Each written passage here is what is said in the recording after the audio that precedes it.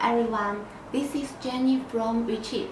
After a long holiday, we're back now to work, and firstly, Happy New Year to you and your family. So today I'd like to introduce you our Wechip V5. Yes, this box is our manufacturer, and you can look like the package just look like the Q-box, right? But it is a higher configuration than Q-box. It is amlogic s905 chipset. It is 2 GB DDR3 RAM and 16 GB of storage. So the box with 2.4 and 5 dual Wi-Fi and with the Bluetooth. Yes, this is the features of this box. It feels very good at hand. You can see it is small size than just at my size. And the most fantastic feature is this one. You can see the butter. Yes, this is our design, our old design for this all the TV box. Then you can touch butter. Yes, when I put my finger touch it, and then the box will turn on. When I touch again, then it is turn off. Yes, this light. And then the light, when the light bar, when you turn on the TV box, will show you the blue light. And then let's look at this one. This TF card port, 2 USB port, and the adapter. This the HD cable, and about this device. Let's look at the back. This is the OTT TV box, and with the old design, the mark and the satisfaction about this the V5 smart TV box. And then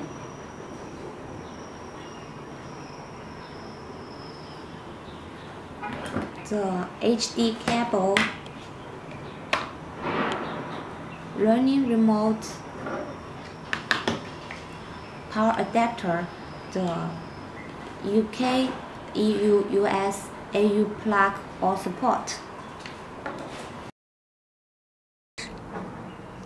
Now I will show you the touch button. Yes, you can see when the TV box turn on, the blue light will then green. Then when my finger touch the button, the TV box will power off. Okay. Then when I touch again, okay, the TV box will turn on. Then will show us amazing our Wechip boot animation. Yes, this design is by our manufacturer, so it's different from other TV box.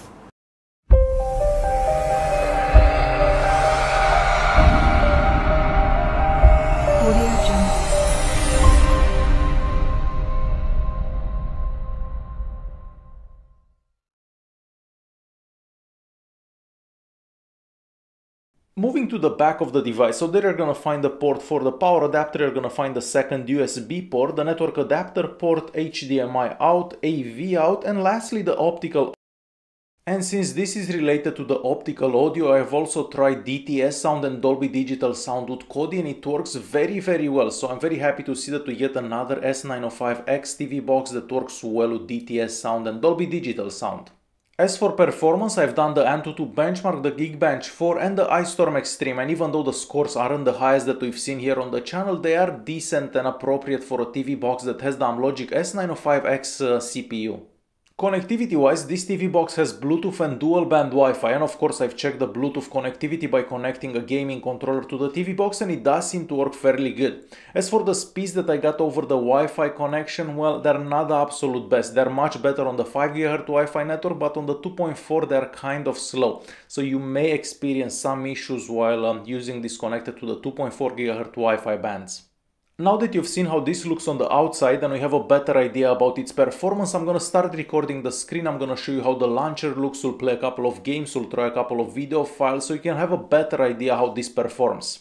So first of all, this is the launcher that we get to this TV box, and we even have the navigation bar at the bottom of the screen. Keep in mind that if you're gonna hide the navigation bar, there is no way of actually bringing it back up. And we also have the notification tab on top right here. The TV box comes pre-installed with a whole bunch of apps, including Kodi 16.1 Mob Draw, and if you don't know what this is, this app basically allows you to watch movies and TV shows. However, I'm not sure how legal that is depending on the country where you're located. And aside from that, we're gonna find Netflix, the Play Store, YouTube, and a whole bunch of other apps. The settings app, it's fairly simple and it looks a lot like the settings app that we've seen on past TV boxes. At network here you can either connect to the Wi-Fi or through a cable, it really depends on your setup at home. A display here you can change the screen resolution. Keep in mind that the screen resolution will be different depending on the TV that you have connected to the box. And we do have a HDR mode here, but I'm gonna have it off for the duration of this video. Moving on to sounds. At sounds here you can change the sounds depending on your setup at home, of course. And at digital sounds here you have a couple of options, and for the duration of this video I'm gonna leave it set like that. And moving back to the settings app, at about here we can see how the TV box is called. So we have the V5 right there, and the latest security patch is coming from August 1st, 2016. For languages, like most Android TV boxes, we do have a lot of languages available, and I'm just gonna scroll through them so you can see the one that you may be interested in. So definitely a lot of languages are available here. And that's pretty much it for the settings app on this TV box. For those of you that are wondering, we do have root access from the factory on this particular device, and this is the digital rights management information that we have. So unfortunately we won't be able to watch Netflix in HD. Multitasking on this TV box also works pretty good, but it really depends how many apps you're gonna have in the background, because if you have some big games running in the background, those games may actually be closed, but for the most part multitasking works fairly good. The Google Play Store also works pretty good, so all you have to do is search for any apps that you may want and install them, and I haven't had any issues with any apps. However, the TV box, it's a bit slow, so it's not going to be as fast as one that would have the amlogic S912. We also have Kodi 16.1 pre-installed, however this is modified and now it's called KD Player, so it does look a bit different. We can go to system here and system info, and I'm just going to show you some information that we have here. So we have about 1.2 gigs of free RAM at this particular time. So everything it's just as it looks on most Android TV boxes, nothing special. Next I want to show you what add-ons we get. So we do have some add-ons that come pre-installed. So if we click on videos here and video add-ons, so we do have a few that are pre-installed. Keep in mind that if you're gonna click on get more here, the box will freeze. So yeah, don't click on this because you're gonna have to exit Kodi and open it once again. So that is definitely a bug. But we do have some add-ons that come pre-installed. So I'm gonna find the working link and we'll check out and see how well it does. So we're gonna try one of these. Let's try this one, for example. And let's choose a random episode from here. So let's say that we're gonna start this one, see if it actually works. So double clicking doesn't do anything. Let's try the next one. Oh, it actually works. So it took a second or so, but it started working. So as you can probably tell, it does seem to do okay. So with Kodi, like most TV boxes, you're gonna have to like look for working streams because not all of them actually work. So Kodi will do fine for the most part, but Kodi does okay in pretty much any TV box. Since we already have Kodi opened, I have my USB stick plugged in and we're gonna try a couple of files here so we can see which files do okay and which files don't. So we're gonna start with this one. I was playing this one earlier and I'm 100% sure that it works. And as you can probably tell, it does seem to do pretty good. And keep in mind that Dolby Digital and DTS sound also works very good for Kodi. The next file I'm gonna try is this one. So this one seems to do good as well. We'll move to the next file, and the next file it's a 4K file at 60 frames per second. We'll see how well this one does. And as you can probably tell, it does seem to do fairly good. Let's skip forward a bit and see what actually happens. So it does seem to work okay for skipping forward and stuff. So we'll move to the next one. This is another 4K file at 50 frames per second. So just a second at the beginning there, but after that it seems to work okay. So we'll skip forward with this one as well. And this one seems to do pretty good as well. So no issues with these ones. Moving to a 720p file. I'm very sure that this one will do fine as well. So we'll skip forward. And as you can probably tell, it does work very smooth. We'll stop this one and we'll move to the next one. This is the next one. And we're just gonna go all the way to the end. So we'll skip to the end here. And as you can probably tell, this one does very good as well. So we'll stop this one, we'll move to the next one. This is the next one here, and as you'd expect, this one also works pretty good. We'll skip forward on this one, and of course it works very well. The next file we have, it's another 4K file at 24 frames per second. This one was filmed with my phone maybe a year and a half ago or something like that. So this one also works pretty decently. The next file that I'm gonna try is this one. However, this one it's not gonna work, and this one actually doesn't work on any TV box. So no surprise here.